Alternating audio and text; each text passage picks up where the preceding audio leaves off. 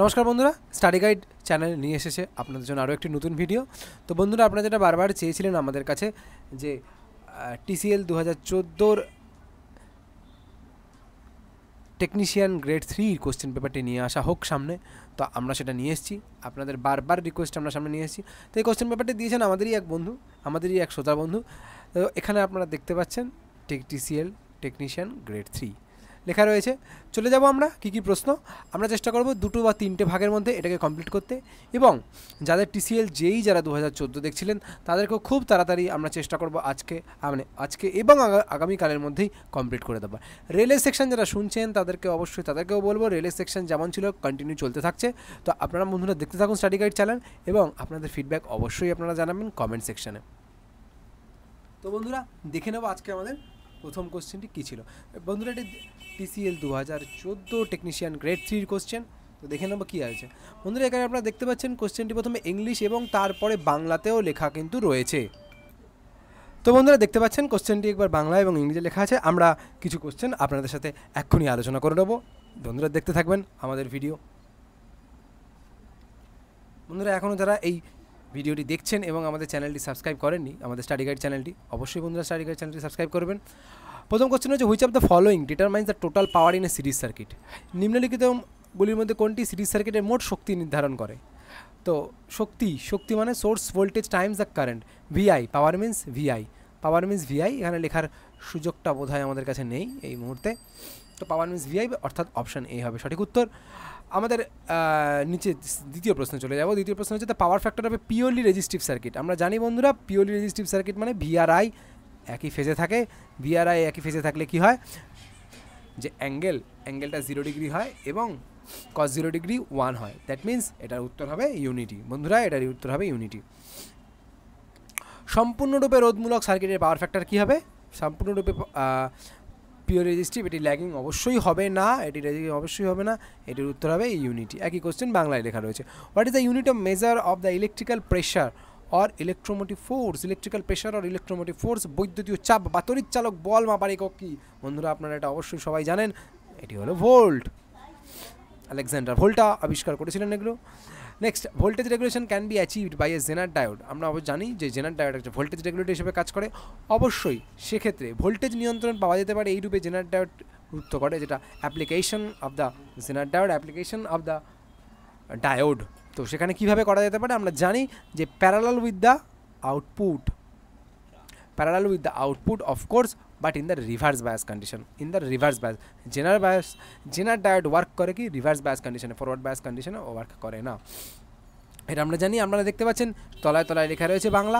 কোথা থেকে কোন বই থেকে প্রশ্ন নেওয়া হয়েছে এই বিষয়ে আজকে আমরা আলোচনা একেবারেই যাচ্ছি না, কারণ আমাদের কাছে সময় খুব সংক্ষিপ্ত। পরীক্ষা এগিয়ে আসছে 19 তারিখ, রেলের পরীক্ষা এগিয়ে আসছে 9 তারিখ। বন্ধুরা, সবার জন্যই ভিডিও করতে হবে। When an electrical charge exists but there is no flow of current, the charge is said to be, বাংলায় বলছি, যখন একটি বৈদ্যুতিক চার্জ বর্তমান কিন্তু বিদ্যুতের কোনো প্রবাহ থাকে না, তাহলে সেই চার্জকে কী বলে? সেই চার্জকে বলতে পারেন স্ট্যাটিক। তবে স্ট্যাটিকের আরও একটু বড় ডেফিনেশন আছে, আমরা পরে ভবিষ্যতে আমাদের ভিডিওগুলোতে অবশ্যই আলোচনা করব। তো এটা উত্তর বন্ধুরা স্ট্যাটিক হবে। আমরা হাইলাইটেড করে দিচ্ছি হাইলাইটার পেন দিয়ে। নেক্সট কোশ্চেন রয়েছে কিন্তু, the colour code of A register 2.7 kilo ohm with the tolerance of 10%। তো বন্ধুরা, এই কোশ্চেনটার জন্য আমরা বলতে পারি যে আপনারা যেটা করতে পারেন সেটা হচ্ছে আপনাদের কালার কোড, সেই কালার কোডটি কিন্তু অবশ্যই পড়ে যাবেন, এবং রেলের সেকেন্ড হাফে কিন্তু এটি অবশ্যই লাগবে। তো কালার কোডটা আশা করি সবার মুখস্থ আছে। তো মনে একটু বলুন যে কী হবে। অনেকভাবে এটাকে সহজভাবে মুখস্থ করা যেতেই পারে। তো তার মধ্যে একটি খুব পপুলার, সেটি হলো বিবি রয় অফ গ্রেট ব্রিটেন। এটা আপনারা জানেন, বিবি রয় অফ গ্রেট ব্রিটেন। তো এটা সবার কোলেরই মনে থাকে আশা করি। তো BB012 Bibi Roy, R for red, অর্থাৎ শুরুটা হবে রেড দিয়ে। বন্ধুরা, 4টে অপশানই রেড দিয়ে রয়েছে, সুতরাং আমাদের আরেকটু ভাবতে হবে। সহজে যদি ভাবতে পারি 10% টলারেন্স। তো বন্ধুরা, 5%, 10% এবং 20% টলারেন্স কখন হয়? বন্ধুরা, 10% টলারেন্স সিলভারের হয়, 5% টলারেন্স গোল্ড, এটা আপনারা অবশ্যই জানেন। এই নিয়ে বোধহয় আমাদের বলার কিছু নেই। কিন্তু 7 কোডটা কিন্তু বন্ধুরা ভায়োলেটে, 7 কোডটা ভায়োলেটে, 2 কোডটা রেড। এখন কথা হচ্ছে 2.7K অর্থ কিন্তু বন্ধুরা 2700। তো 2700 মানে 2 শূন্য। তো বন্ধুরা, 2 শূন্য কীভাবে আসে? 2 শূন্য আসে রেড দুটো শূন্য আসে বন্ধুরা, রেড। অনেকেই এই কে মানে 10⁻³ এই দেখে ভুল করে এটাকে অরেঞ্জ করে আসতে পারে, কিন্তু না বন্ধুরা, এটি অরেঞ্জ হবে না। অবশ্যই এই প্রশ্নটা সঠিক উত্তর হবে option A, red violet red silver. অবশ্যই বন্ধুরা এই প্রশ্নের সঠিক উত্তর হবে রেড ভায়োলেট রেড সিলভার। বাংলায় দেওয়া রয়েছে 10% সহনশীলতা সহ 2.7 কিলো ওহম রোধকের রঙের কোড। বন্ধুরা এই চারটি অবশ্যই আপনারা দেখে যাবেন পরীক্ষা দিতে যাওয়ার আগে। As temperature increases, what happens to the current carrying ability of a wire? বন্ধুরা রেজিস্ট্যান্স ওয়্যার কি, ওয়্যার আমরা ধরে নিই যদি ওয়্যারটা মেটাল, তাহলে কি হবে, ওয়্যারটা যদি মেটাল হয়ে থাকে বন্ধুরা, তাহলে মেটাল কি হবে, metal is a positive temperature coefficient material, so PTC means resistance বৃদ্ধি পাবে। রেজিস্ট্যান্স যদি বৃদ্ধি পাবে তাহলে কারেন্ট ক্যারিং ক্যাপাবিলিটি বন্ধুরা কমে যাবে। তো চেষ্টা করবো আমরা বিভিন্ন রকম আলোচনায় এই ভিডিওতে আপনাদের সঙ্গে নিয়ে আসতে। তাপমাত্রা বাড়ার ফলে তারের বিদ্যুৎ পরিবহন ক্ষমতায় কী ঘটে, অবশ্যই বিদ্যুৎ পরিবহন ক্ষমতা কিছুটা কমে যায়। বন্ধুরা AC power circuit ratio of kW/kVA, এটি বন্ধুরা আপনারা সব প্রত্যেকেই জানেন। বাংলায় যেটা লেখা রয়েছে, এসি সার্কিটে kW/kVA এর অনুপাত কত? তো বন্ধুরা আমরা যদি পাওয়ার ট্রায়াঙ্গেলটা আঁকি,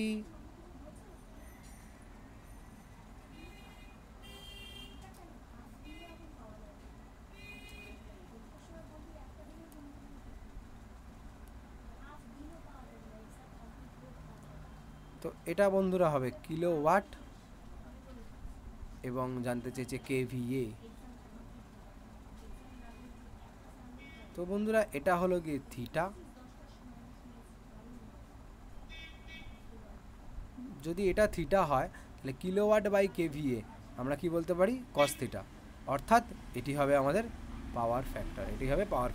power factor is defined by kW/kVA রেটি। তো বন্ধুরা আশা করি আপনারা বুঝতে পারছেন যারা আইটিআই দিয়েছেন, এটি তাদের পরীক্ষা, তাদের কোশ্চেন পেপার ফ্রম 2014। বন্ধুরা এর মাঝখানে একটা কথা বলতে নিতে চাই যে আপনাদের শ্রোতা বন্ধুদের মধ্যেই একজন আমাদের কিন্তু এই কোশ্চেন পেপারটি দিয়েছেন আপনাদের জন্য, তো তার জন্য একবার আমাদের স্টাডি গাইড চ্যানেলের পক্ষ থেকে ধন্যবাদ রইল। তো বন্ধুরা চলে যাব আমাদের পরবর্তী কোশ্চেনগুলোতে পরের পেজে। বন্ধুরা পিওর ইন্ডাকটিভ সার্কিট বলতে আমরা জানি যে পিওর ইন্ডাকটিভ সার্কিট এটা একটা back and fourth power, reactive power. Pure inductive সার্কিটের পুরোটাই ব্যাক অ্যান্ড ফোর্থ পাওয়ার। তো বন্ধুরা এটির সঠিক উত্তর হবে, দেখে নিই আমরা। সঠিক উত্তর text power from the line during some part of the cycle and then return backs the power during the other part of the cycle. অর্থাৎ আসল inductive circuit, pure inductive circuit, এটা কিন্তু ব্যাক অ্যান্ড ফোর্থ পাওয়ার বন্ধুরা। তো এটা এদিকে যায় এবং এদিকে আসে, সোর্স থেকে লোডে যায় এবং লোড থেকে সোর্সে আসে। Next one dash unit which indicates the rate at which the energy expended, আচ্ছা খরচা হয়েছে, এনার্জিতে ব্যয় হয়েছে তার হারের সংকেত। অর্থাৎ এনার্জিতে ব্যয় হয়েছে কত, কিলোওয়াট আওয়ার মানে ওয়াট আওয়ার বা কিলোওয়াট আওয়ার বা ওয়াট আওয়ার পার আওয়ার, মানে watt second per second, that means watt. অর্থাৎ এই উত্তরটি কিন্তু বন্ধুরা অবশ্যই হবে কিন্তু বন্ধুরা ওয়াট। তো চলে যাব আমরা পরবর্তী কোশ্চেনে, আমাদের এই সেশনের পরবর্তী কোশ্চেনে আমরা চলে যাব। ওয়াট, অ্যাম্পিয়ার ঘন্টা, কুলম্ব, ভোল্ট, অবশ্যই ওয়াট। চলে আসবো নেক্সট কোশ্চেনে। The combined resistance of 2 equal registers connected in parallel is equals to, অর্থাৎ the combined resistance of 2 equal register connected in parallel equals to, দুটো রেজিস্ট্যান্সকে প্যারালালি কম্বাইন করলে তার কি হতে পারে, তার উত্তর। তো বন্ধুরা আপনারা জানেন দুটি 10 ওহমের রেজিস্ট্যান্সকে প্যারালালে কানেক্ট করলে 5 ওহম হয়, অর্থাৎ অর্ধেক হয়ে যায়। তো সমান্তরালভাবে যুক্ত দুটি সমান রোধকের মিলিত সমান হয় কি 1/2 of the resistance of 1 register, অবশ্যই বন্ধুরা এ হয়। দেন কোশ্চেন নাম্বার 12, বন্ধুরা কোশ্চেন নাম্বার 12-এ কী আছে আমরা একটু দেখে নেবো। In mutual induction what passes between the conductors in order to create the voltage? In mutual induction পদ্ধতিতে আমরা জানি মিউচুয়াল ইন্ডাকশন হয় দুটো কয়েল যখন খুব কাছাকাছি অবস্থান করে, তখন what passes between the conductors in order to create the voltage? Voltage তৈরি করার জন্য কি পাস করে? অবশ্যই ম্যাগনেটিক ফ্লাক্স বন্ধুরা, কারেন্ট নয়। কারেন্ট কখনো একটা জায়গা থেকে একটা পাস করতে পারে না, এয়ারের মধ্যে দিয়ে কারেন্ট ফ্লো হবে না, রেজিস্ট্যান্সও বন্ধুরা হবে না বন্ধুরা রেডিয়েশন। বন্ধুরা একমাত্র এই সঠিক উত্তরটি হবে ম্যাগনেটিক ফ্লাক্স। মিউচুয়াল ইন্ডাকশানে ভোল্টেজ সৃষ্টি করার জন্য পরিবাহীগুলির মধ্যে দিয়ে কী চলাচল করে? অবশ্যই ম্যাগনেটিক ফ্লাক্স বন্ধুরা। চলে আসবো আমাদের next question. In a RL circuit the ratio of the inductive reactance two resistance. বন্ধুরা এটা আমরা জানি যে আমরা যদি আবার এখানে একটু বাংলাটা দেখে নিই, এরই একটি আরএল সার্কিটে যেহেতু ইন্ডাকটিভ রিঅ্যাক্ট্যান্স থেকে রেজিস্ট্যান্সের অনুপাত কমে যায়, সেই হেতু phase angle decreases. Phase angle কী হবে? তো বন্ধুরা আমরা দেখে নিই, আমরা একটা পাওয়ার ট্রায়াঙ্গেল এঁকে নিই।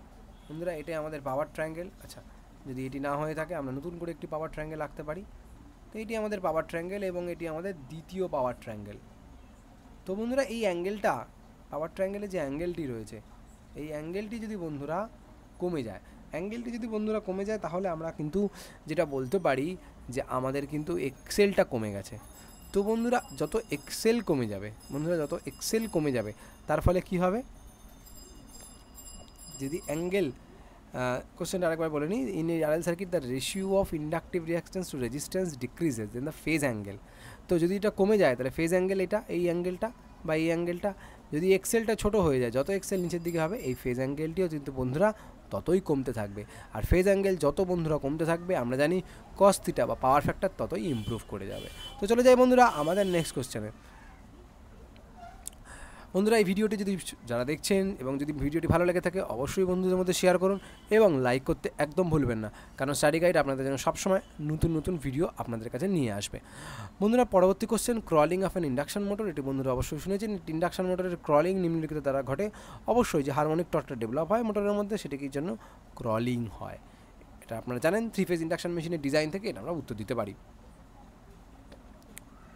তো বন্ধুরা চলে আসবো আমাদের নেক্সট কোশ্চেনে। নেক্সট কোশ্চেন কী রয়েছে একটু দেখে নিই। এ ডিসি ইলেকট্রোম্যাগনেটের কী রয়ে থাকে? এক কনস্ট্যান্ট পোলারিটি রয়েছে।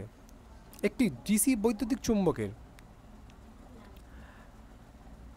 ধ্রুবক মেরু আকর্ষণ আছে, এয়ার কোরের প্রয়োজন হয়, কোনো কিছু স্থায়ীভাবে চুম্বকিত করতে ব্যবহার করা হয় না, স্থায়ী চুম্বককে আকর্ষণ বা বিকর্ষণ করে না, has constant polarity. Next, the Q factor of the coil. আশা করি আপনারা সবাই জানেন কিউ ফ্যাক্টর কাকে বলে। একটি কয়েলের কিউ ফ্যাক্টর প্রদান করা হয়ে থাকে, এটি বৈদ্যুতিক শক্তি দ্বারা সর্বশক্তি সঞ্চয় অনুপাতে একটি বিদ্যুৎ শক্তি অনুপাত আর রেশিও R/Z। বন্ধুরা আমরা যেটা জানি যে কিউ ফ্যাক্টরকে কীভাবে লিখতে পারি? ওমেগা এল বাই আর অথবা এক্সএল বাই আর, এই টার্ম দিয়ে আমরা লিখতে পারি কিন্তু ওমেগা এল বাই আর অথবা এক্সএল বাই আর দিয়েও কিন্তু বন্ধুরা আমরা লিখতে পারি।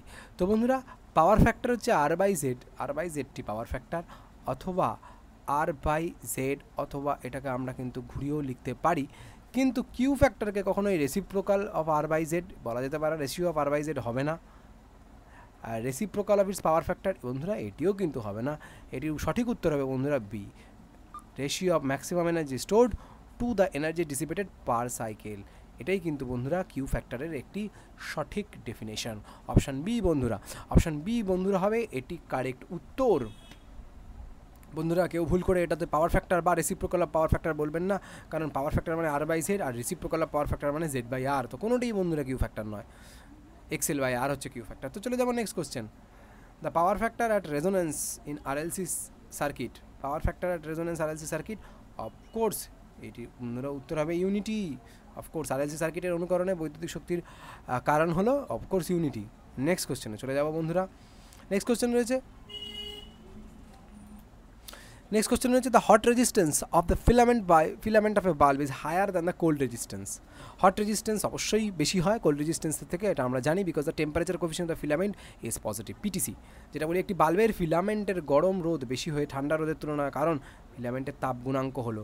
অবশ্যই বন্ধুরা আমরা জানি যে হট রেজিস্ট্যান্স বেশি, অর্থাৎ পিটিসির জন্য যেটা আমরা ফর্মুলা আছে R∝ = R0 + 1 + αt, তো RTটা বেশি হয়ে যায় কারণ হিটিং এফেক্টের জন্য কিন্তু হট রেজিস্ট্যান্সটা ফিলামেন্ট বাল্বের বেড়ে যায়। তো বন্ধুরা এই মুহূর্তে আমরা এই সেশনটা এখানেই কমপ্লিট করছি।